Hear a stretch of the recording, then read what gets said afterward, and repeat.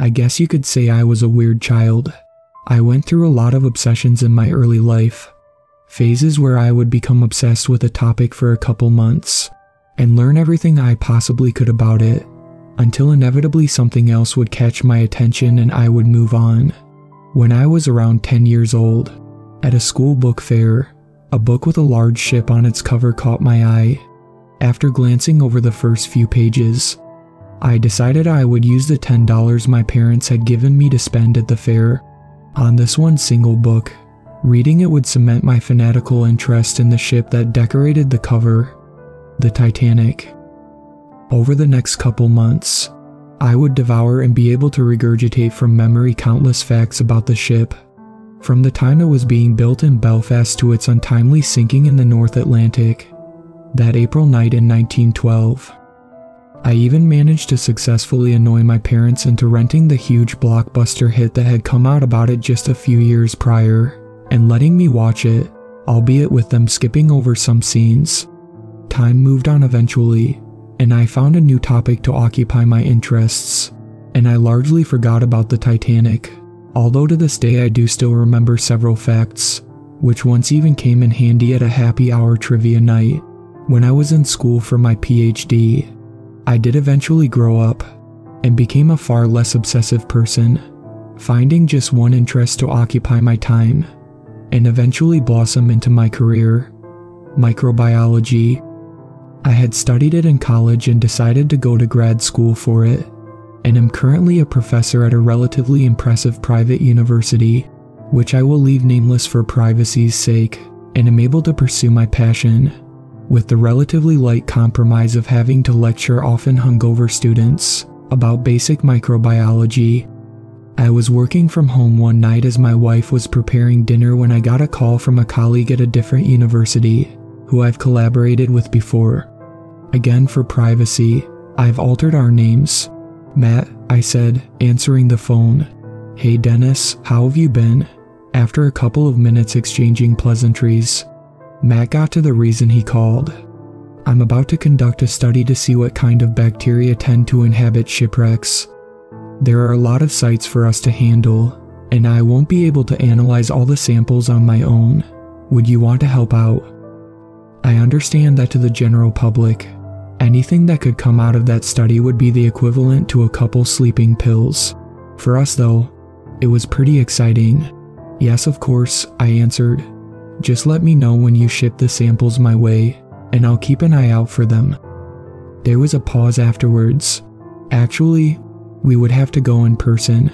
It's a few wrecks, some classical age stuff in the Mediterranean, some World War I vessels in the Baltic. I did get approval actually today for the Titanic, which I wasn't expecting."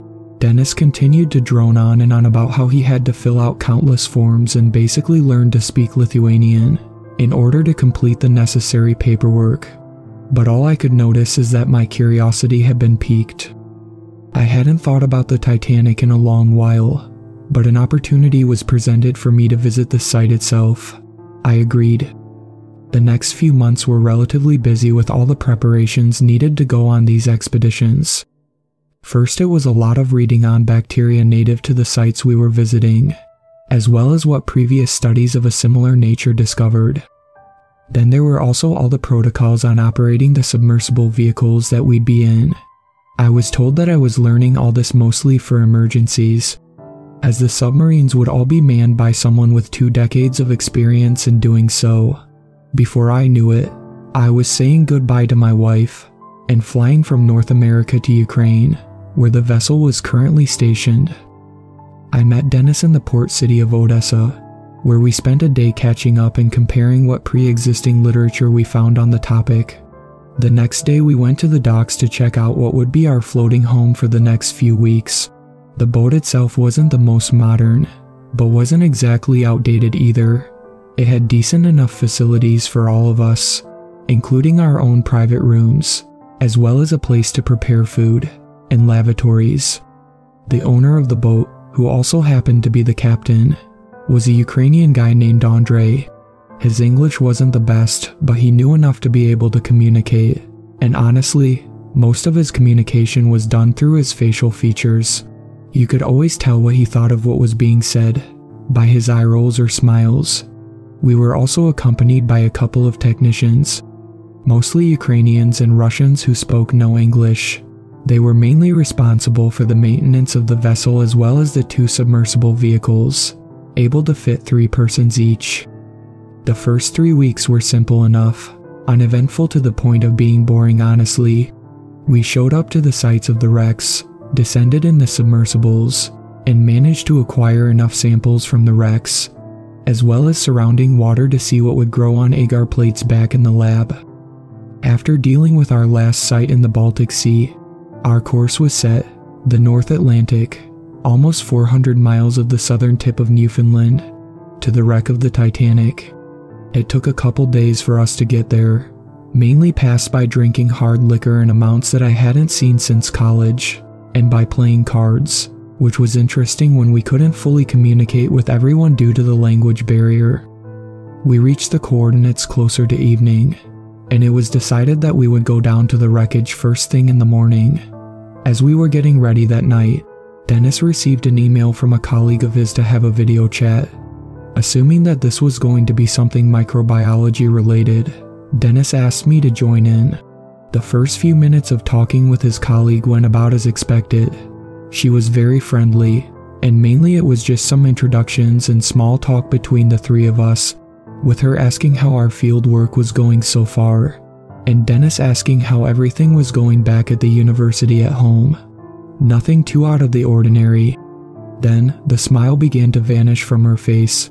"Listen," she said, "I heard you guys are going down to the Titanic." "That's right," Dennis replied. "I've never been there myself personally, but I know people who have. Some people who have gone down there a few times. Listen, just do me this favor. Don't spend more time than you have to." "What?" I asked, confused. "Just trust me on this. Don't spend too much time down there and promise me, please promise me, that if you think you see something moving, don't look." Dennis and I were both dumbfounded. Was this some sort of joke? I don't understand, Rose, Dennis started. "I can't explain it myself. Like I said, I've never been down there. I just know people who have. Just be safe down there. It's way deeper than all the other wrecks you guys have gone to and it's way far out from everything. Be safe." Okay. We'll be fine. I will see you back at the lab in about a week." With that, Dennis signed off. We exchanged glances. There was no doubt between us. That conversation took a very weird turn. Dennis appeared to be a little shaken, but made some comment under his breath that Rose was very smart, but also had a reputation of being a bit eccentric. We went to the dining table and passed some time playing cards with Andre and the maintenance team. The next morning I met Dennis and Andre on the deck as we made our way into the submersible. It was slightly cramped for 3 people, but it made little sense to take down both, just to have some more legroom. With the 3 of us inside, the vehicle began its descent down. It did become slightly unnerving. All the past wrecks were not so deep that there wasn't at least a little bit of sunlight, but here, after some point, it was pitch black. We turned on the lights both inside and outside the submersible, and after some more time, it appeared. The boat came out of the darkness just as it did in all the pictures and movies that you've probably seen. It nearly took me by surprise. I was so enamored by the darkness that I forgot that we were visiting a wreckage site. But there she was, the Titanic. Not even in my wildest dreams as a 10-year-old reading every Titanic book I could get my hands on did I think I would ever be able to see the wreckage for myself. The romanticism of the moment faded as I remembered the reason we were there, collecting wreckage and water samples. We started at the very tip of the bow and worked our way down the wreckage. We scraped off some of the rust and organic matter that had accumulated on the railings, as well as samples of water right around the wreck. As we made our way towards the back of the wreckage, I saw Andre turn his head with a confused look on his face. Neither of us said anything, but at some point Andre shrugged his shoulders and we continued on with our work. We kept making our way to the back, and at least twice I saw Andre turn his head and appear to look out into the darkness. "Andre, is something wrong?" I asked. Dennis turned so that we were both facing Andre while he was able to look past us out towards the wreckage. Is nothing, Andre stopped mid-sentence. We stared at him, waiting for him to continue on, but he just kept staring, with a blank expression on his face. I glanced over at Dennis with a worried look, one that he reciprocated.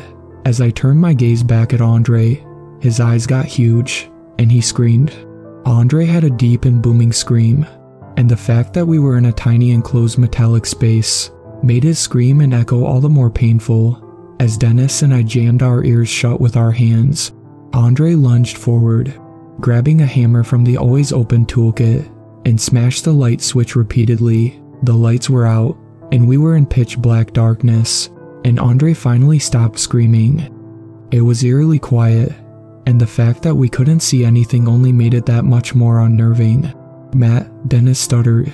"I'm here." "Andre," there was no response. "Andre, we need to get back to the surface. Please, can you do that for us?" I asked. No response. I could feel Andre's presence there. Obviously there was nowhere for him to go, but still, I got no response. "Andre, please." I felt him stir a little bit and move in the direction of the control board. I heard him start to fumble around. He was probably having issues due to the darkness. As we were waiting for something, anything to happen that could convince us that this wasn't going to be our resting place as well. We felt something ram into the submersible, forcing two different expletives out of both Dennis and I. We heard Andre continue to fumble around with the controls. "Andre, please, we need to get out of here," Dennis said, his voice breaking with fear and desperation. "Please." Again, the submersible shook as something unseen rammed into it.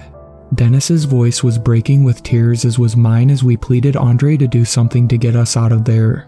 As we heard a tapping coming from all possible sides of the submersible, we also heard a familiar and comforting sound, that of the vehicle ascending. It went slower than we remembered it at the other wrecks. I'm not sure if it was because the submersible was actually damaged or if it just seemed that way because we were so scared. Not too much longer, we were able to see clearly again, as we reached shallow enough water that the sun's rays were able to reach us. As I was beginning to appreciate my newly found ability to see once more, Dennis screamed.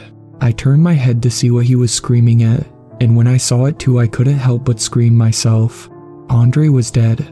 As I looked away to avoid looking at Andre's body, I saw something else that made my stomach drop. Handprints all over the vehicle's front window, large and small ones, covering nearly every single inch. Eventually we reached the surface of the water and were retrieved by Andre's crew. After they saw what had happened, it was a frenzy on the boat.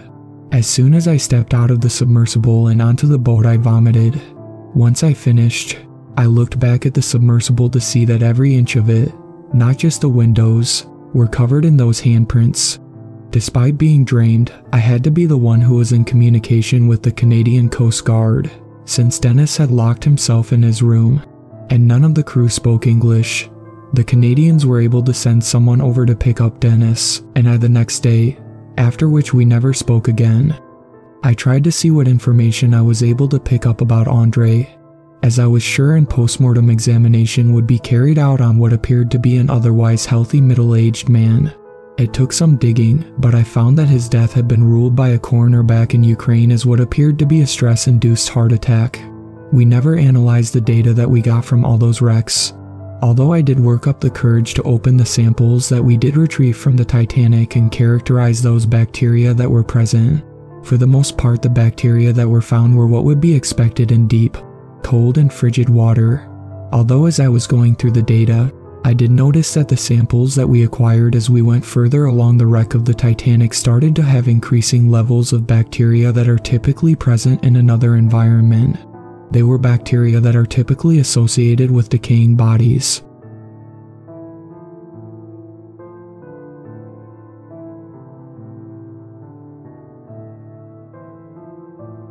Thank you to my superfans, Sweet Black Swan, Tacy, and Brooklyn. I really appreciate you guys supporting my channel, and I look forward to making more content for everyone.